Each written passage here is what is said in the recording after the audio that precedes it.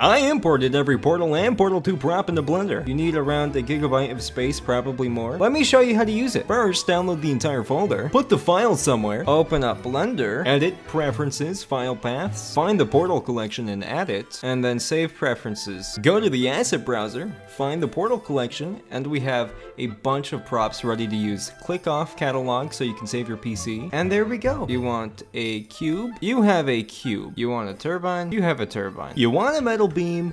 You have a metal beam. It's easy. Rigs for Atlas and Peabody are included in the Portal collection, so just open it, go to pose mode, and you can see that everything works, even the pistons. You get IK rigging, you get materials. It's beautiful. It just works. Have fun!